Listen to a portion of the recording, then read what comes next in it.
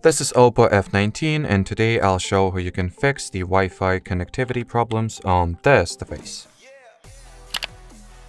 So first I recommend that you start by checking if your date and time are correct and if they correspond to any existing time zone slash time zone.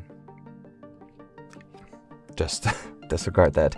Anyway, so in a lot of cases the internet connectivity problems may be attributed to the fact that your time and date are set incorrectly, which you can fix by enabling automatic / network provided time and date.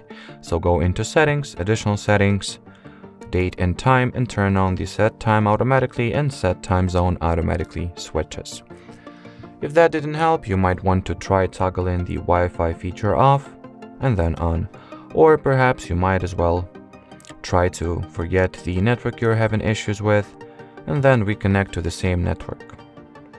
And the final advice that I wanted to share in this video is that you try to reset your network settings, which you can do by going into Settings app once again. Here enter the additional settings category, then go for the backup and reset, reset phone, reset network settings, and tap over here to finish this procedure. Keep in mind that by resetting your network settings, you are not only restoring default network preferences and settings, but also you're going to remove all saved Wi-Fi networks and paired Bluetooth devices. Anyway, that'll be it for this video, so thanks for watching and bye-bye.